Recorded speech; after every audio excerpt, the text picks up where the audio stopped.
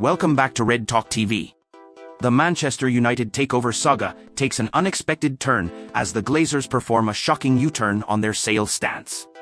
Speculation is running wild as the preferred bidder decision hangs in the balance, leaving Sheikh Jassim bin Hamad Al Thani and Sir Jim Ratcliffe in suspense.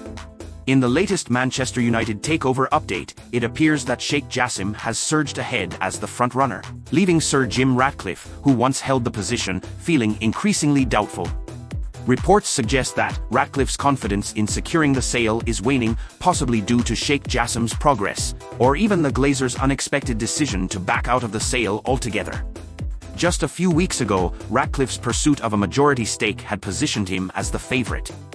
However, the tide has shifted, and now the Glazer family members who were most resistant to a sale, Joel and Avram Glazer, are reportedly ready to bid farewell to Old Trafford after 18 years.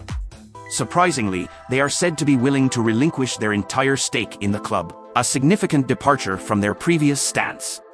The uncertainty surrounding the takeover has had a notable impact on Manchester United's share price on the New York Stock Exchange.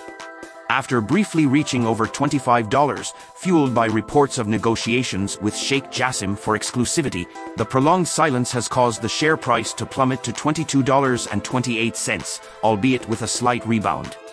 Shareholders will join the fan base and figures at the club in hoping the Glazers come to a decision sooner rather than later.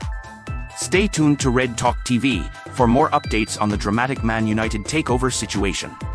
Will Sheikh Jassim emerge victorious, or could there be another twist in this high-stakes battle for ownership? Don't miss out on the latest developments in this gripping takeover saga.